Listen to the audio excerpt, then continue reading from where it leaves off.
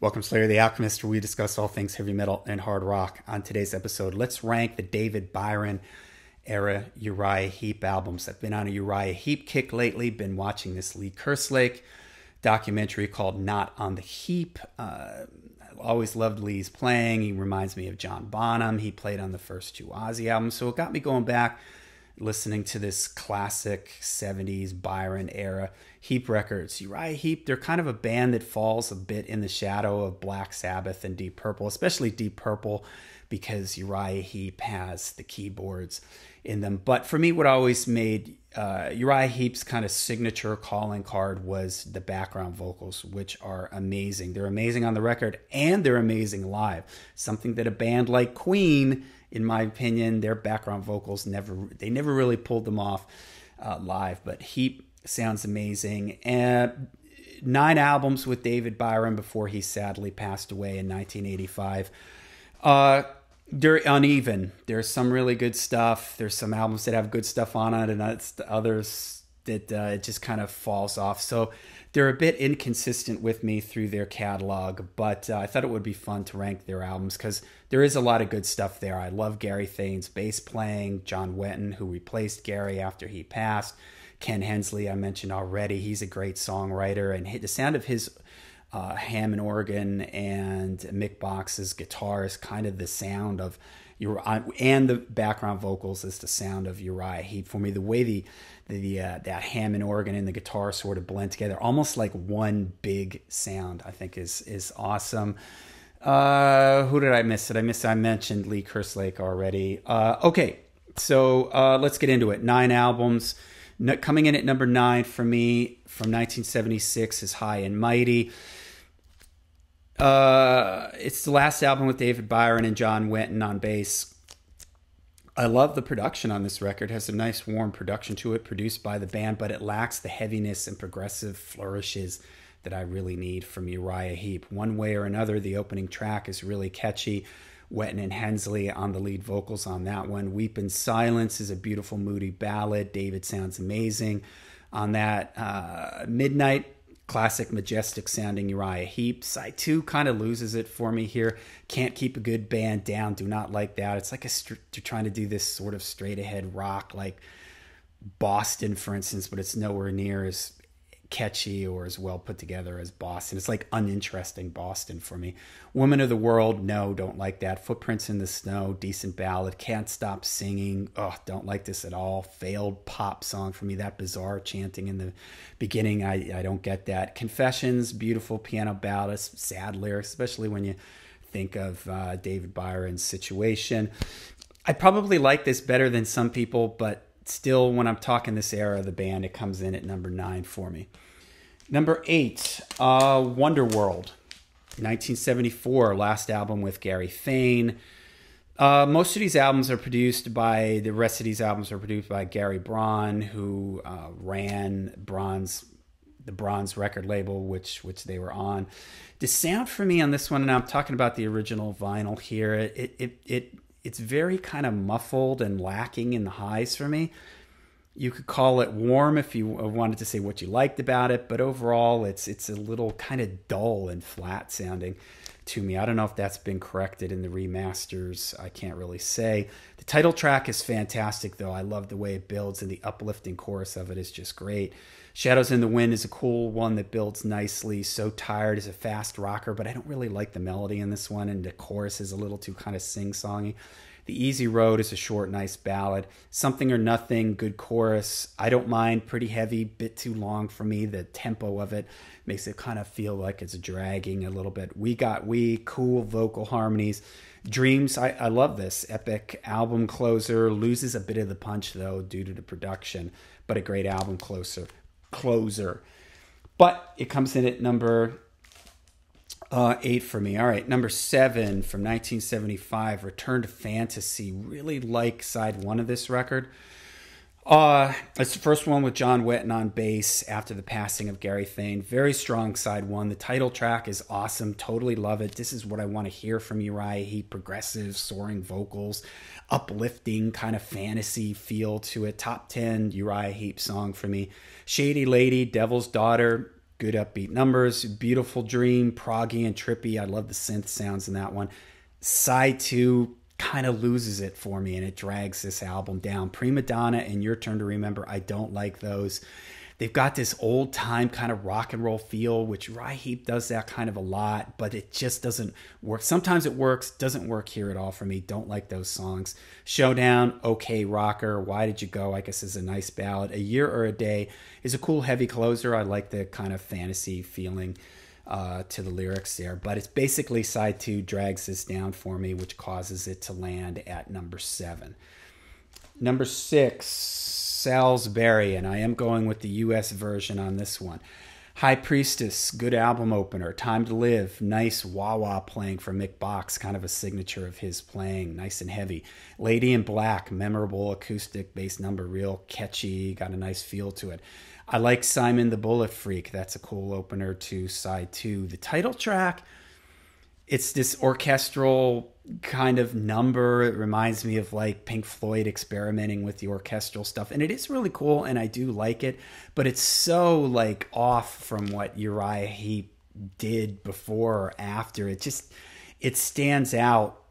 It just doesn't fit the Uriah Heep sound, but I do like it. It is cool, and I do like when bands incorporate orchestral things, and maybe if they had continued to go in that direction, it would have been kind of cool. In some ways, I kind of wish that they would have, but here it just kind of stands out as this thing like they just did it and then never came really anywhere near it again. Number 5 for me, Sweet Freedom from 1973. Dreamer, the opening track. Never liked the feel or chorus in this one. I've always liked this album, the way it folds out into sort of this tri-album thing. Cool pictures of the band inside. But I never really liked Dreamer. I never liked the feel of it. I never liked the chorus in it. Stealing was a hit, kind of a radio hit for the band. And I do like that one, but it's not... it's cool, and I like the way it builds and the vocals and everything to it.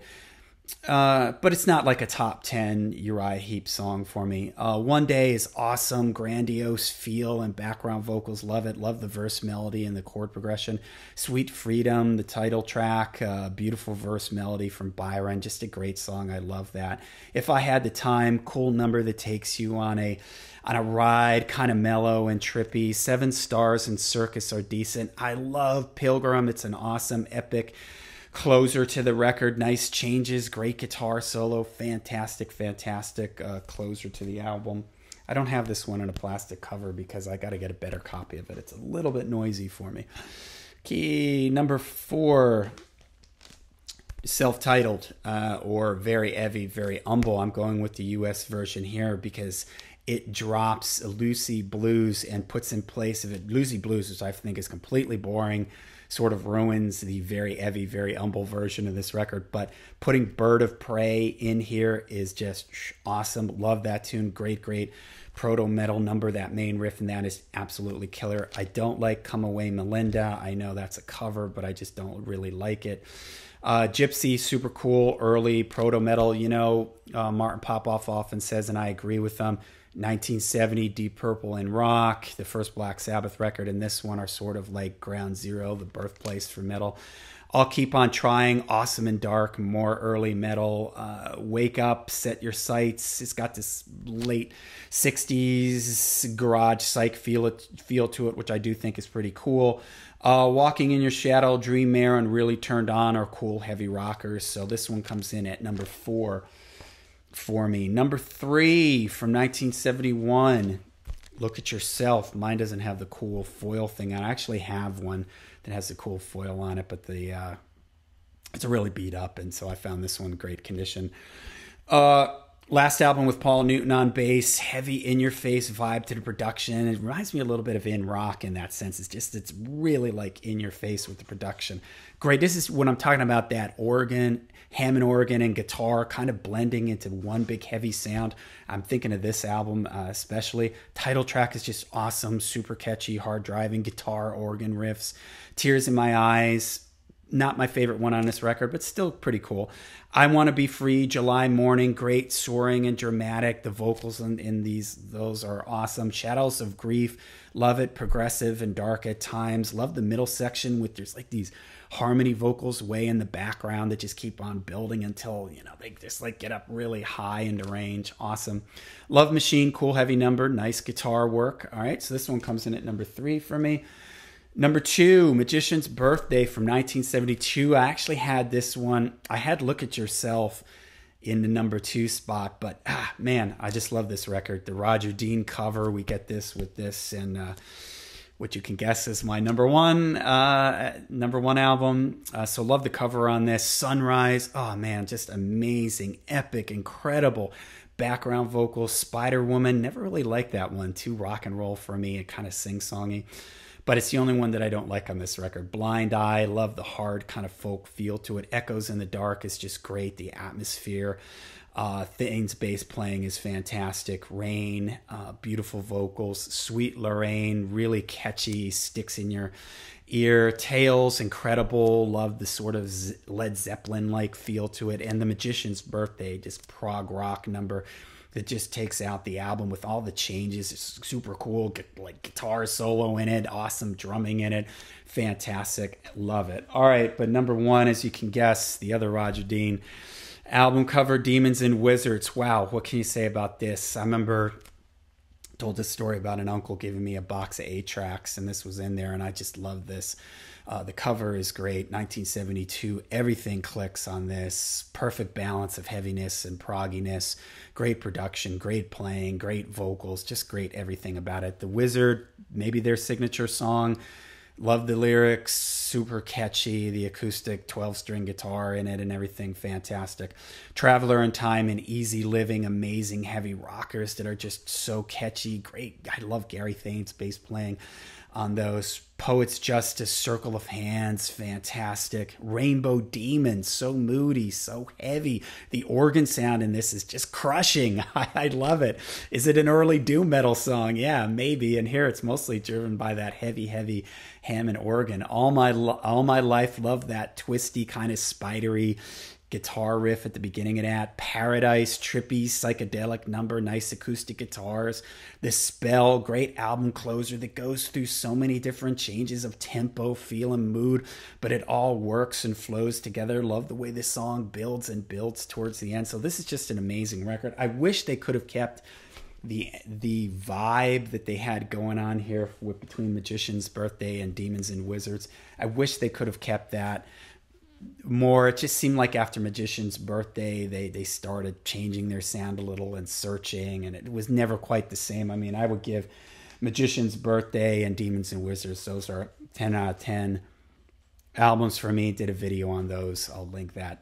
Both those records, I'll link that down below. All right, there you go. My ranking of the 9 David Byron era Uriah Heep albums. Let me know what you think of mine. Let me know how you would rank them. I'm curious how you guys rank some of the later ones. I mean, I think most people would agree that Demons and Wizards and Magician's Birthday and Look at Yourself, those are the 10 out of 10 records. But after that, it gets a little, people's opinions differ on it really after that. So I'm curious what your opinion is. Let me know down below. Till we see you again, make sure you rock hard, ride free. And stay heavy, stay humble.